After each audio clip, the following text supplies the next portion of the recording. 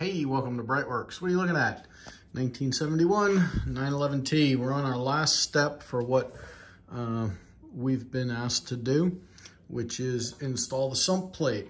Now, the original sump plates on these earlier cars, flat. Problem is, what we did here was we put in an upgraded, I think this was a 964 part number oil pump. So it has an integrated screen. It's not the screen that comes out. So in order to be able to make room for that, the flat plate, absolutely just right there. It's already making contact. So way back when Porsche put in a sump plate, you can see the little concave dish out area there.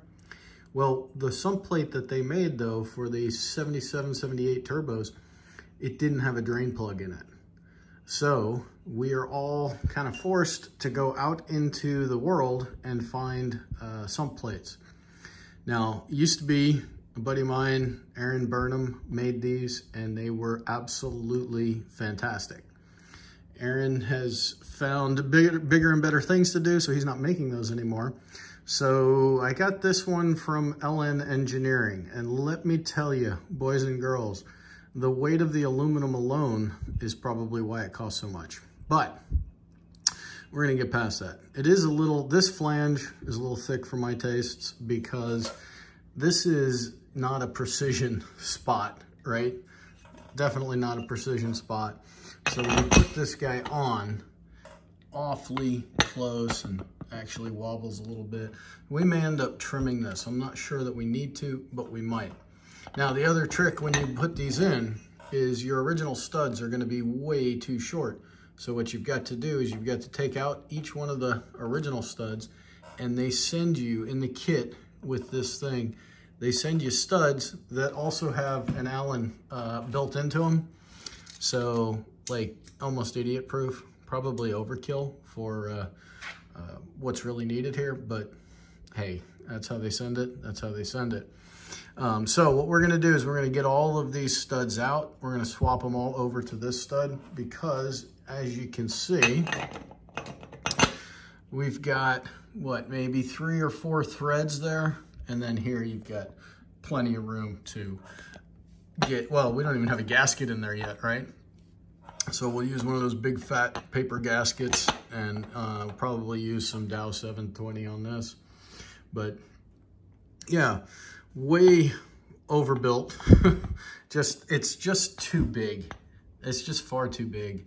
And right now there's not really something better on the market. So if anybody out there builds parts for Porsches, that might be a good opportunity. Anyway, we're gonna figure out how to get this guy installed. You know, maybe they're trying to use it as a heat sink. I don't know, but definitely compared to, you know, Porsche basically put a piece of sheet metal on the bottom there. So we'll get on with it. It is a fancy part. If we were making 800 horsepower, I'd say the extra BTUs that we can shed right here are probably worth it. But no, we're not making 800 horsepower. Don't anybody get too excited. All right, we're gonna get on with it, get the studs changed out and show you the rest of the process. All right, we got our studs in. So now the last thing that we'll check is just to make sure that none of the studs are bent, because what we're gonna do is we're gonna put the green paper gasket, Victor Rein's gasket, but we're gonna use Dow 720 on it. So you can kind of see this guy doesn't really wanna fit flat. So even though we've cleaned some stuff up, but that gasket should take up all of that stuff. So not a huge deal, we'll get there.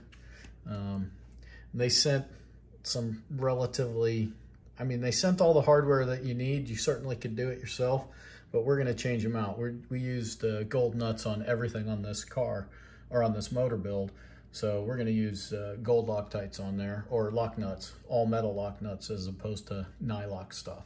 So if the owner ever does have to pull it down, he can just reuse those all metal lock nuts. So we're gonna get on with that. We're gonna get the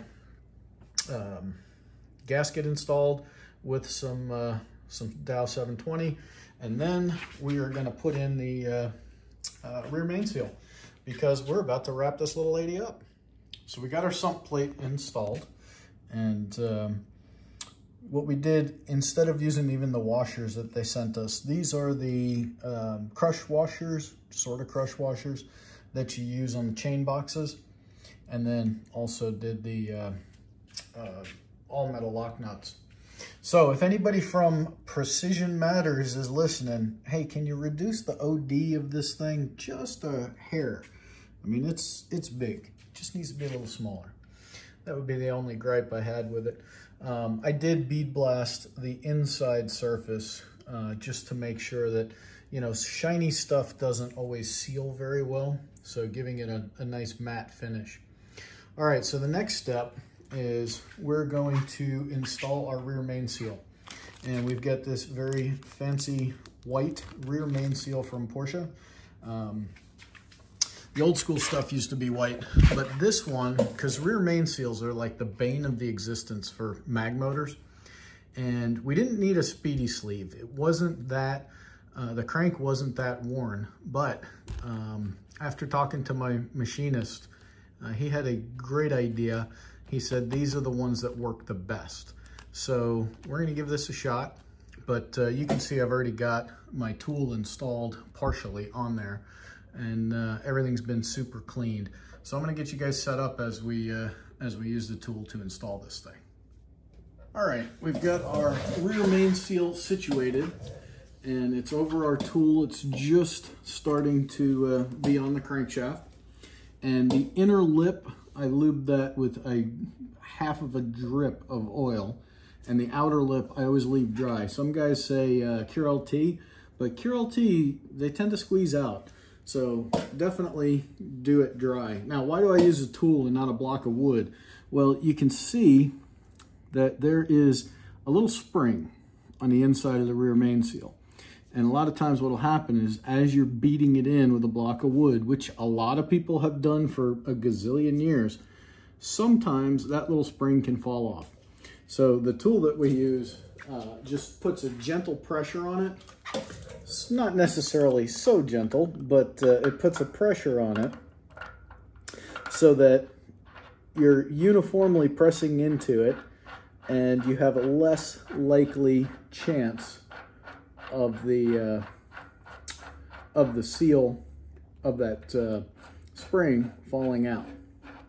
So this rear main seals are the bane of my existence. They call them radial seals. I've watched a bazillion videos from L-Ring, from all the companies that make these things. And it's almost like you got a 50-50 shot that they don't weep. So we don't want it to weep. We're using the best one that Porsche has right now for this application. And as you can see, all I'm doing is just tightening down the nut around the outside of the tool.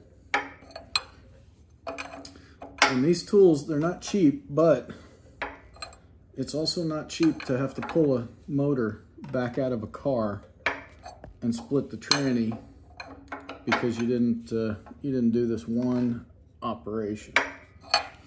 So got these for all different size engines now. I think I have 4 or 5 of them. All right, we're feeling it bottom out. So I don't want to do anything too crazy. And we're not, you know, worried about depth setting and all of that stuff because, like I said, when we had the crank polished, everything looked really good. It was just that it was on the low side of the spec. So being on the low side of the spec, hey, let's just use that seal from Porsche. So I always like to run my finger around it, make sure it feels uniform. Absolutely feels uniform. So we are going to call this little guy good and installed, and we'll take our tool out and go from there. But I'll show you one more time once we get the tool out of the way how it looks. All right, so our seal is in, and you might be asking yourself, hey, why is this guy working under the yoke? Why didn't he flip the engine over? Well, that's a good question, fair question. It was because I wanted to install that thing. I got so excited about it, I just flipped the engine on its side. And then I realized, oh, wait a minute, I used the Dow 720. It needs 24 hours to cure. And I've put enough assembly lube and oil on rocker shafts and things like that I don't want anything dripping down onto that. So instead of messing around too much, I mean, yeah, no big deal. But you can see a nice uniform edge here, which means we put the seal in square.